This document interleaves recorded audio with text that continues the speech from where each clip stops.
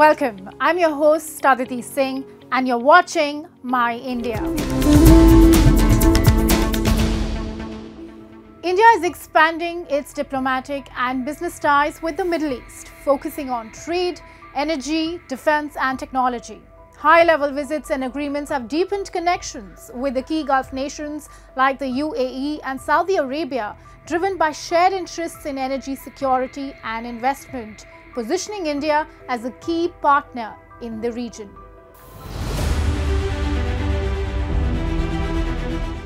India-UAE relations have deepened with strong economic, strategic, and cultural ties, making the United Arab Emirates a key partner in India's Gulf strategy. The recent visit of Abu Dhabi's Crown Prince, Sheikh Khaled bin Mohammed, to New Delhi highlighted the alliance's significance, with key agreements in energy, including oil, LNG, and nuclear energy. Both leaders expressed satisfaction with the progress in their comprehensive strategic partnership and discussed expanding cooperation in critical minerals, green hydrogen, AI, and advanced technologies.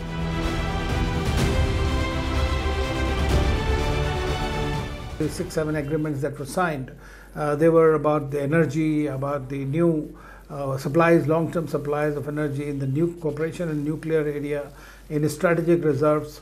Those are very important developments that have taken place. In addition, UAE has been investing. It is our third largest trading partner all over the world.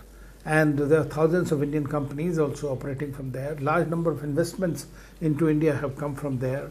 They are also our partners in the I2U2, in the Gulf Cooperation Council. While the Sheikh was visiting here, our External Affairs Minister was in Riyadh meeting his counterpart, the Emirati counterpart there also, along with other foreign ministers meeting. So GCC is the hub, economic hub of the Middle East.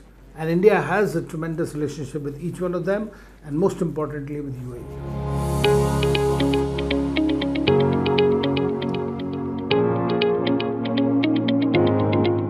India's trade with the United Arab Emirates has grown by 7.1% per annum since the Comprehensive Economic Partnership Agreement came into effect on May 1, 2022. At the UAE-India Business Forum in Mumbai, both nations signed key agreements to further boost trade and investment. Indian Commerce Minister Piyush Goyal expressed optimism about the partnership's future, highlighting its potential for substantial growth and emphasizing that strong bilateral ties pave a promising path for their economic and business relations. Together, this relationship, standing on the pillars of innovation, investment, and sustainable development, holds an outstanding future going forward. India's relationship with the UAE and the broader Middle East has strengthened significantly through a strategic approach encompassing economic, diplomatic, and cultural dimensions. This enhanced engagement was highlighted by the External Affairs Minister, Dr. S. Jaishankar's visit to Riyadh for the inaugural India-Gulf Cooperation Council joint ministerial meeting. This landmark event was the first meeting at the foreign ministers level between India and the GCC, with participation from the foreign ministers of all GCC member states. The relationship between India and the GCC is rooted in a rich tapestry of history, culture, and shared values. These bonds have grown stronger with time, evolving into a partnership that spans economics, energy, defense, technology, education, people-to-people ties, and beyond. As the Middle East experiences geopolitical shifts and evolving alliances, India's growing influence is becoming increasingly clear. India's strategic alignment with regional interests signals a future of strong, mutually beneficial relationships. This trend of deepening ties is driven by shared economic interests, diplomatic efforts, and cultural exchanges. India's role is crucial, not only in strengthening bilateral relations with individual Middle Eastern countries, but also in shaping broader regional dynamics.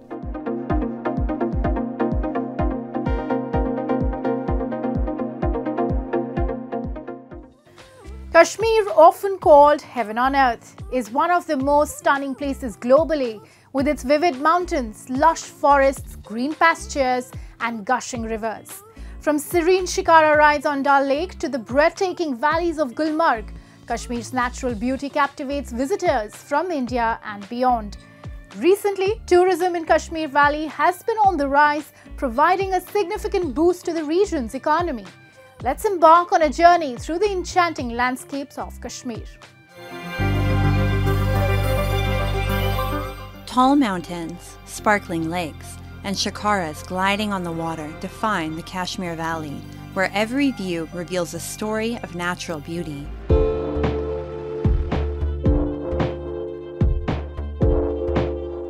Dal Lake, one of the world's most beautiful lakes, comes alive each morning with a vibrant floating vegetable and fruit market. The freshness, greenery, and lively chatter of shikara vendors offer a glimpse into Kashmir's unique life. While on a shikara ride, tourists can also savor kawa, the traditional Kashmiri tea. This morning spectacle on Dal Lake attracts visitors from around the world. Visitors can shop for clothes, shawls, and local handicrafts at the floating market, offering a unique shopping experience. Here in the lake, I'm with a photographic tour with other friends. It's a very quiet and beautiful place. I like it because most of all is a real place. So we can see the real life about people, how they live, beautiful color, the flower, the vegetable. It's a very nice market. I like it. I'm very happy to be here in this amazing place, full of people, full of empathy, of energy. I like to photograph this kind of place. I love to photograph the flavor, the taste of the air, and I like fishermen also. And this market is very quiet place, very beautiful place.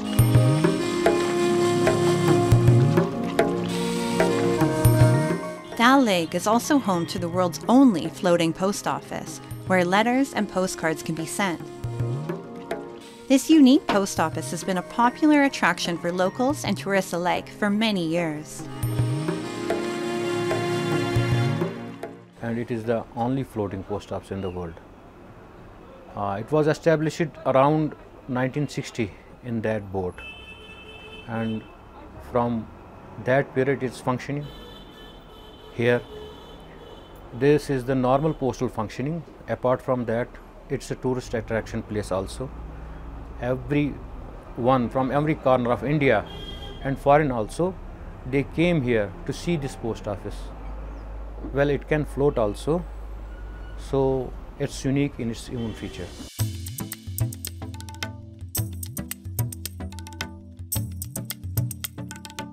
Dal Lake's houseboats are a symbol of Kashmiri culture, blending traditional architecture with modern comforts.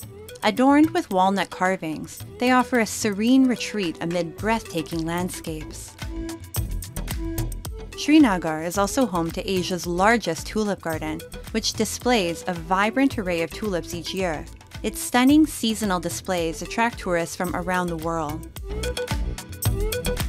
ये सच्ची में स्वर्ग है। हमने बस YouTube में videos में देखा था, लेकिन मुझे लगता है यहाँ आके जब आप खुद एक्सपीरियंस करेंगे तो आपको लगेगा कि ये सच्ची में जन्नत है।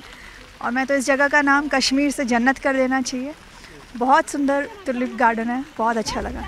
Another attraction in the Kashmir Valley is Gulmarg, renowned for its snow-covered slopes. This hill station is also breathtaking in summer and monsoon seasons, transforming into a lush paradise. The famous gondola ride provides a mesmerizing view of Gulmarg's beauty.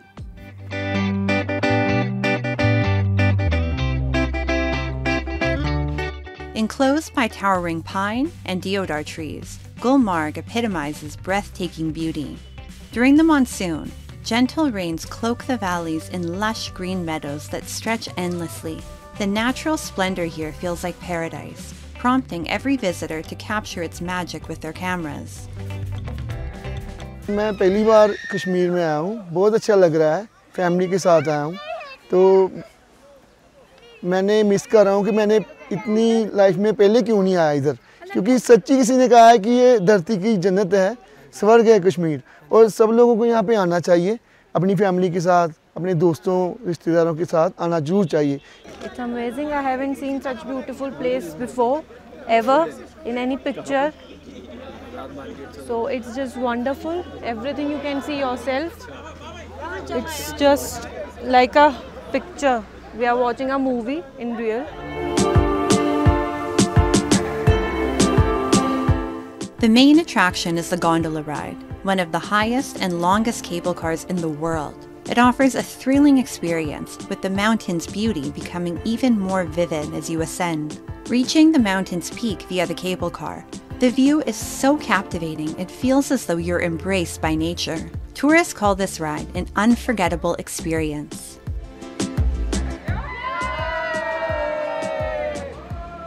To Gulmarg was good. We saw a lot of the greenery and the pine trees. Those were good.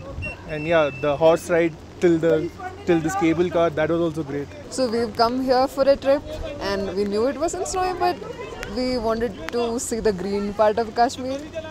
And yeah, we liked the ride. It was all good. And the cable car was also a nice experience. In winter, Gulmarg's beauty is heightened as snow blankets the tall mountains and trees.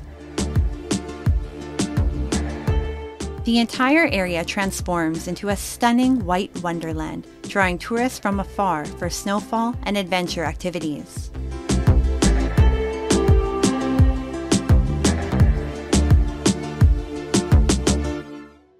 Now we bring you a heartwarming story from Surat, Gujarat, where a Muslim sculptor is winning hearts with his tiny Ganesh idols carved on pencil graphite. And his detailed artwork of the Hindu god Ganesh stands as a powerful symbol of unity. By crafting these small idols with such precision, he showcases how art can unite diverse communities and foster mutual respect and harmony. Take a look.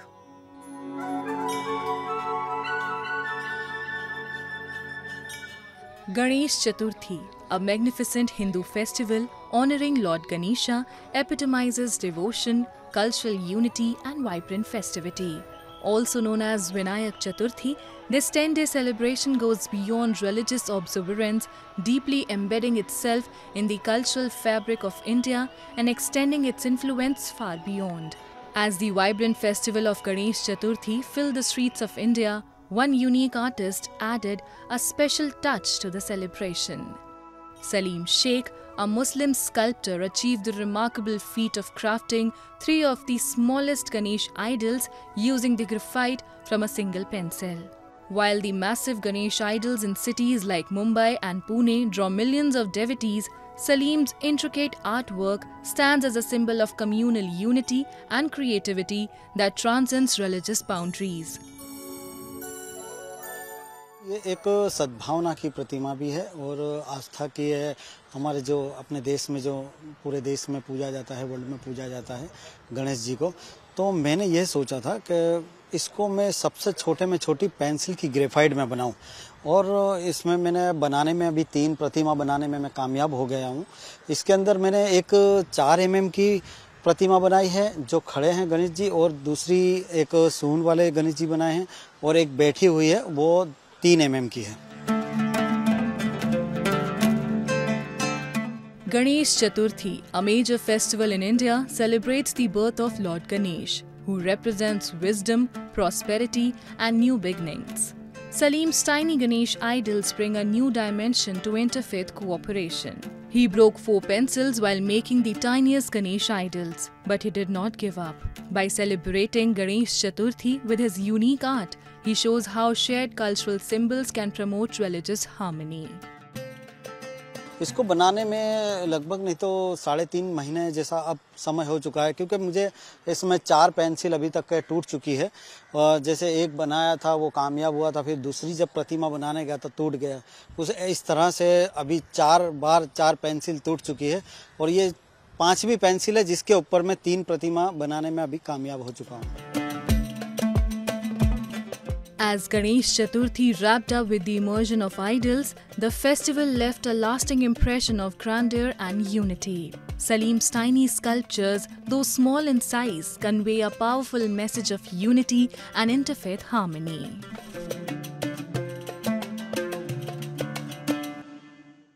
Now let's delve into World in Focus, featuring the latest global developments and events shaping our world.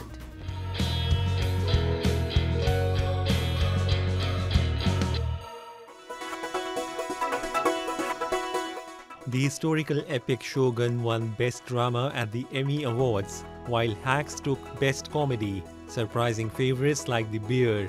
Japanese actors Anna Sawai and Hiroyuki Sanada were honored with Best Actress and Best Actor awards for Shogun, and Frederick E.O. Toy won Best Director for his work on the series.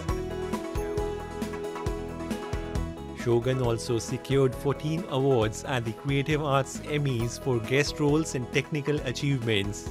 Toy highlighted the importance of capturing the internal lives of characters, aiming to connect audiences with their inner struggles. Sanada, moved by his win, expressed disbelief and gratitude, reflecting on the significance of the achievement for Japanese actors and the series' historical impact.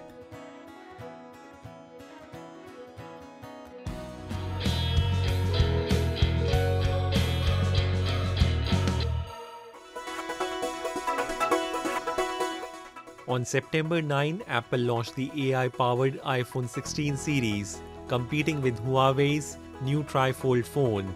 The iPhone 16 starts at $799 and the iPhone 16 Plus starts at $899.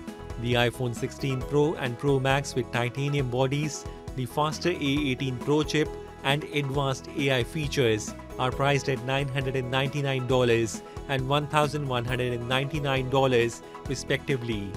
New AI features include better Siri and improved camera recognition. Apple Intelligence will debut in English in the US next month and expand to other languages in 2024. Apple also introduced new watches with health features and AirPods with hearing aid capabilities.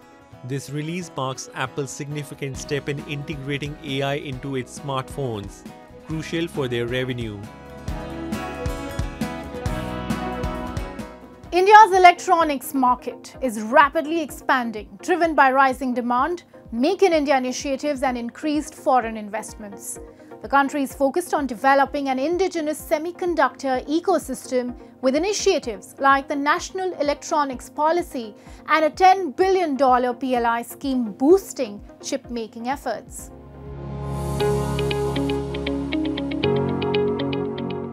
India's semiconductor and electronics sector is experiencing significant growth, fueled by government policies aimed at enhancing domestic manufacturing and reducing imports. The semiconductor market, valued at $19 billion in 2023, is projected to reach $30 billion by 2025, marking a 58% increase.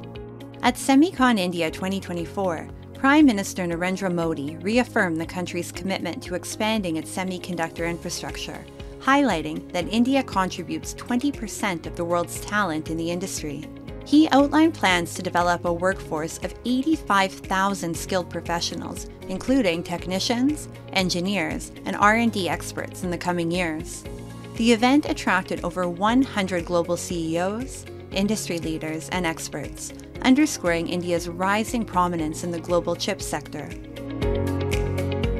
21st century के भारत में the chips are never down. और सिर्फ इतना ही नहीं है, आज का भारत दुनिया को भरोसा देता है, when the chips are down, you can bet on India. The government's focus on expanding the semiconductor industry is set to invigorate related sectors and significantly increase job opportunities. This push will enhance the semiconductor ecosystem and stimulate growth in allied industries, creating a broader impact on employment and economic development. We can see lots of potential because, and not in terms of manufacturing, the employment, real employment will generate from the UP, so that all the candidates, all the youth who are pursuing their BTech or a masters in the science, they can come and see the real, we can say the real, how the chip process is going to make. Globally, then it's mainly the global shortage of the semicon chips. So there are not enough manufacturers, there are not enough companies worldwide. So India has a big opportunity in that space. Manufacturing is already happening with the mobile phones and multiple other areas. It's a question of giving the fillip, giving the right environment for the industry, for MSMEs as well, giving the right climate, both infrastructure, investment, government support, ease of doing business, and all that contributes to building the sector. Many foreign companies are optimistic about India's growing market and have established facilities for domestic production. We have been supplying goods into India now for over 20 years, and as the market has grown, we decided it was time to invest in India, and that is what we did in 2016 by buying this aerosol filling company, and we are continuing to invest. The market has grown in the last 8 years. India is aiming to grow its electronics sector to 500 billion and create 6 million jobs by the end of the decade. Valued at 150 billion, the sector has progressed significantly, especially in mobile phone manufacturing, including 5G handsets. Transitioning from a major importer, India is now the world's second largest producer and exporter, with a goal of achieving 100% domestic electronic manufacturing, including chips.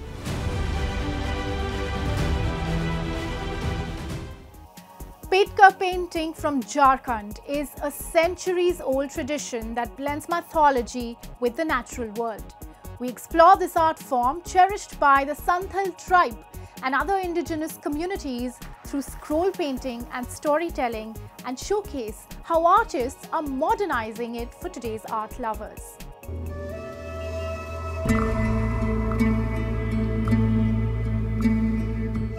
Petkar painting from Jharkhand is more than art.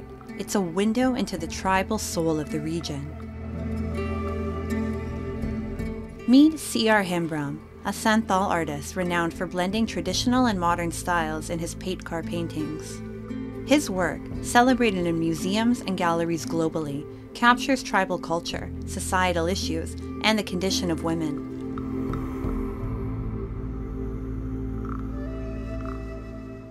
जो मैं काम करता हूँ सिर्फ महिला तो मेरा focus है ही, उसके साथ साथ पूरे सोसाइटी को लेकर मैं काम करता हूँ। जैसे सोसाइटी में जो प्रॉब्लम है या जो भी आर्ट एंड कल्चर है या जो कल्चर है, जो डांस है, जो पर्व त्योहार है, वो सारी चीज़ों को भी लेकर मैं चलता हूँ। और मैं कोशिश करता हूँ कि कुछ नई चीज़ें इसके थ्रू जैसे फ्यूज़न करता हूँ, तो ट्रेडिशनल को भी लेकर और कंटेम्प्रेरी दोनों को मिक्स करके जो मैं काम करता हूँ, तो युवाओं को लगता है कि सिर्फ ट्रेडिशन पर नहीं बल्कि कंटेम्प्रेरी पर भी काम करके जो है हम लोग दोनों को फ्यूज़न करके सोसाइटी में ला सकते हैं। तो मुझे लगता है मेरे काम को देख के बहुत सारे लोग, बहुत सारे यंग जो हैं बहुत प्रभावित होते हैं, आते भी हैं, पूछते भी हैं, सर हम लोग क्रिएशन कैसे करेंगे? तो हम बोले देखो, क्रिएशन करने के लिए बाहर से कोई चीज़ लेना नहीं पड़ता है, अंदर से निकलता है, जो अभिव्यक्ति है वही क्रिएशन है। Hembram's use of bold and contrasting colors in his artworks often creates a striking visual representation of the struggle between good and evil. ये इसका शीर्षक मैंने दिया है ए summer night in the village. इसमें गांव की गर्मी की रात को मैंने दर्शाया है। जैसे महिलाएं हैं गांव में, जैसे पर्दा लगा के वो नहाती हैं बाहर में, है ना, तो उस चीज़ को मैंने दर्शाया। उसमें जैसे कुत्ते हैं, और ये जो है इसको जो है ना, महिलाएं जैसे गांव की महिलाएं बहुत खुश रहती है, तो ये हरा भरा तो मैंने दर्शाया नहीं। ये कलर मेरा एकदम 1, 2 कलर 3 कलर में मैंने बनाया है। और ये पुरुष को वही दर्शाया है मैंने जो हमारे दिमाग में पुरुष की एक रूप जो है मुझे दिखता है, तो ये वो दर्शाया है मैंने, जो ये पीछे से इस तरह से देख रहा है और महिला नहा रही है। इसमें इसका मानसिकता को मैंने खास कर दर्शाया है।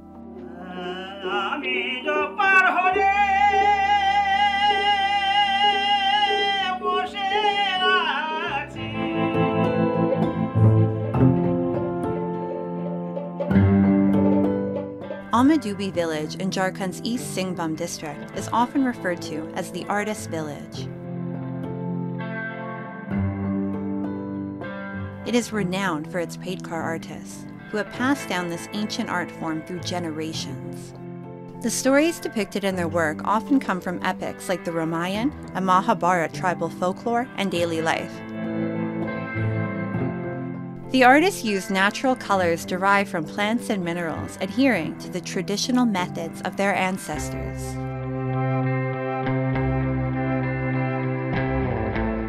पाटकर पेंटिंग्स जो है ये एक आदि पेंटिंग कला है जो आज से लेकर के, देखिए मैं तो 3-4 पीढ़ी को जानते हैं, जैसे कि मेरे पिताजी को और उसके पिताजी को, ऐसा हम देखे हैं।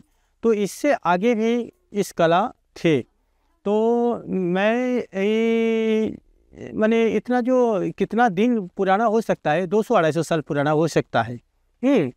और इस कला में कम से कम 4-5 ज्ञान का आवश्यक होता है, जैसा कि कहानी लिखना, कलर बनाना और विभिन्न प्रकार जो प्राकृतिक रंगों द्वारा जो हम लोग इस्तेमाल करते हैं कला में, चित्र में, तो ये सब जानकारी होना चाहिए। और part two part scroll painting जो कहानी में बनता है, ये कहानी खुद ही लिखना पड़ता है चित्रकार लोगों को, और वो लिखने के बाद वो कला को बनाया जाता है।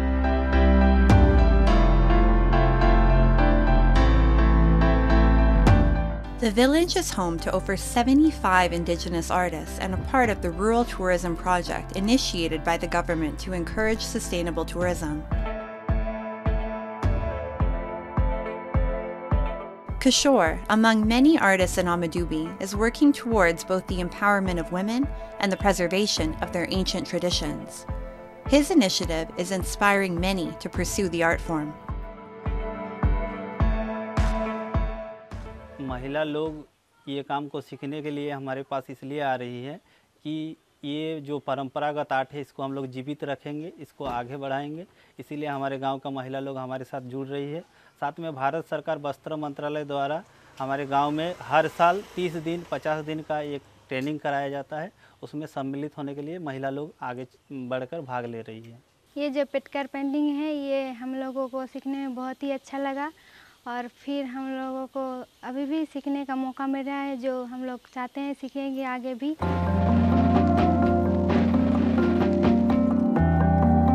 Today, many women in Amadubi are skilled painters. Thanks to the Paidkar art and government support, these women can earn a good income, manage their households, and help preserve their traditions.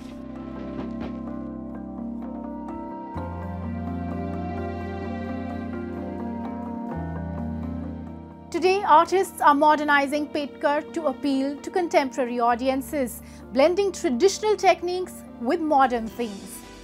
And with that, we wrap up today's episode of My India, but we will see you next week at the same time. Till then, goodbye and take care.